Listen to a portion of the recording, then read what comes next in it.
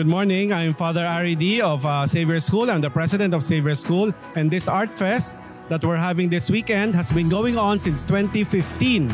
So when we started, we didn't know if there would be a market for this in the Chinese-Filipino community, but we've discovered that there's a big market of Chinoys who are quite interested in Philippine art.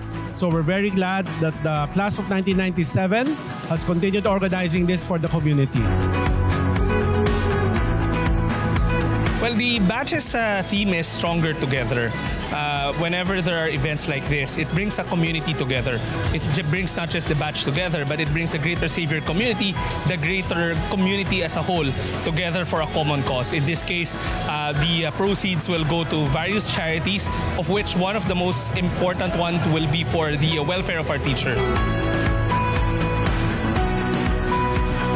So this is a perfect event for us to express ourselves through our art, through our art pieces. Same goes with my other artists, my other batchmates as well.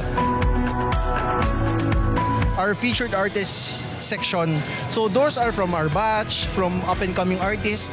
Now we want to give a break. Tapos the crowd or the market will get to know them better. Tapos sa Xavier naman is, siguro as we go along, we want this to be bigger and bigger. So more teachers will be able to benefit from this program.